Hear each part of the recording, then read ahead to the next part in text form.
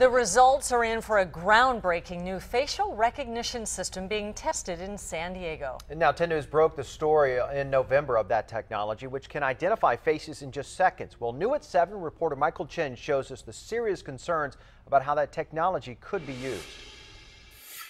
Introducing Face First. In this animation, a person's face is scanned as he's walking into a room.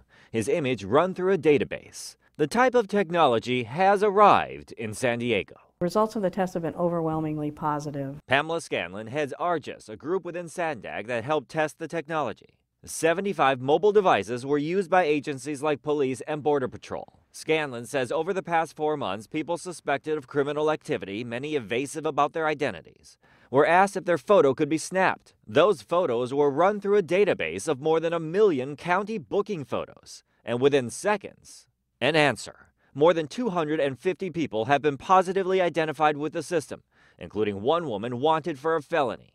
Authorities say the instant match is key. Timeliness is really important, and especially in the case of abductions and kidnaps. So we put this tablet to work, or taking a picture of Miss Scanlon. Within a few seconds, a match to another photo of her placed in the system with more than 99% confidence. San Diegans don't want to be the nation's guinea pig of surveillance. The local ACLU called the test disturbing.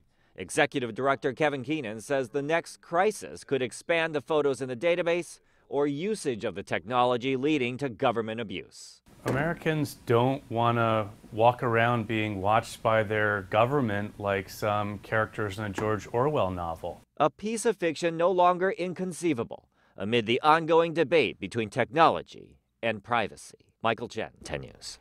And the ACLU says the lack of public input for the program is disturbing. Scanlon points out the devices are only used when criminal activity is suspected.